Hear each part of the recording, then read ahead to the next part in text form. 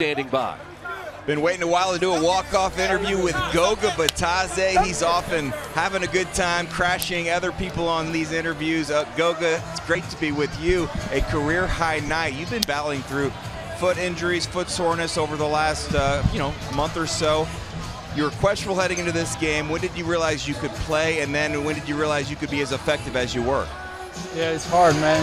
It's a weird injury, sometimes it comes and goes. So today I just woke up, went through the shoot around. I felt good. So during the game I was feeling good on the warm-up. So we decided today that I would play. So it's a great team effort.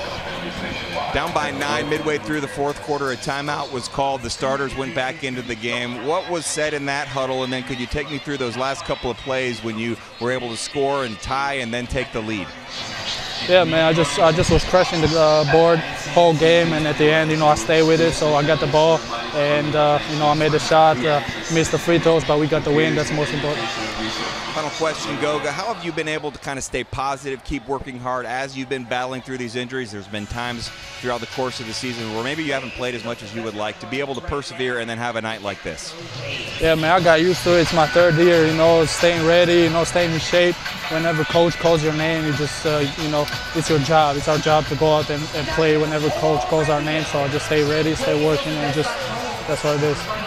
All right, Goga, that's all you can smile. Have some fun. Thank you, guys. Thank you. Okay.